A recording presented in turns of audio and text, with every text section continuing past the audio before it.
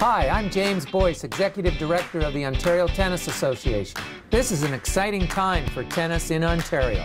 We've adopted a new systematic approach to maximize potential and increase enjoyment of participants and athletes in our sport.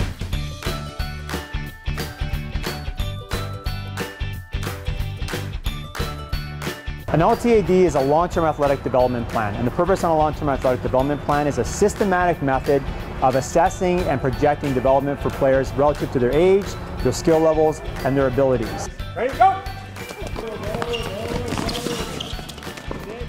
It's important for players to develop their fundamental movement and motor skills because what they're working on is what we call physical literacies.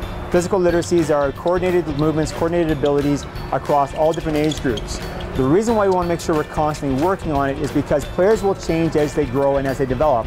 A 12-year-old player who's really coordinated may all of a sudden have a growth spurt between 13 and 14, lose their coordination, and they're going to regain it hopefully around 14 or 15.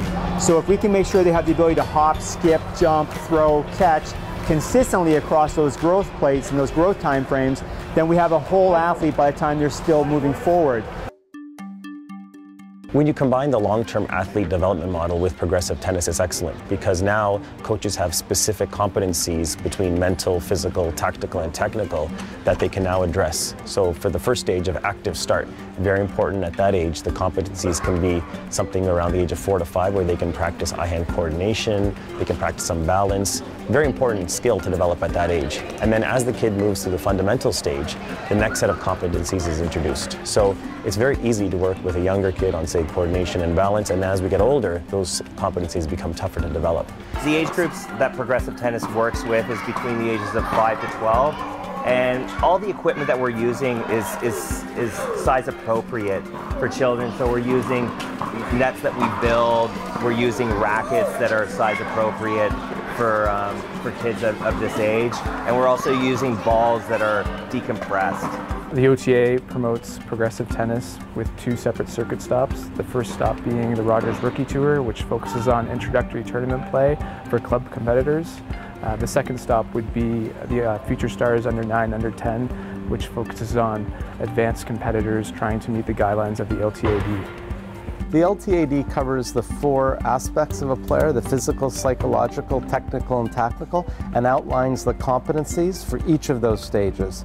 As well, it provides very clear guidelines both for competition and for training for each stage of their development. Those kids involved in competitive tennis, the Coach 2 course takes care of those kids that are in the fundamental and developing stages, where the Coach 3 then goes on to players in the consolidating stage, and then beyond that the Coach 4 and 5 goes on to the next stages. So right now the LTAD is totally integrated within the certification program. It's very important that when you develop them from a younger age that you're developing the whole complete athlete. And that's why playing multiple sports is good, and also what's very important is that the ratio of how much tennis you should actually play at a certain age is very important. So when the kid is, say, 4, 5, 6 years old, their tennis will be a lot less than when they get to be 10, 11, 12. So now with the multi-sport training, the various other activities, it develops the whole athlete, not just the tennis player. And as we know, the better athlete you are, the better tennis player you can become as the game has grown and become more and more athletic.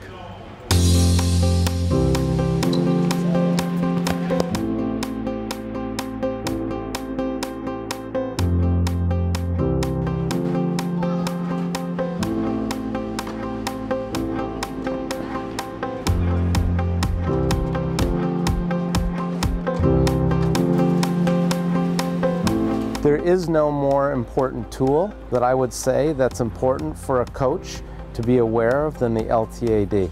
When a coach works hand in hand with the long-term athlete development model and progressive tennis, they have a much more higher success rate of developing a junior to the next level. Together, let's raise the net. For more information, please visit our website, raisethenet.ca.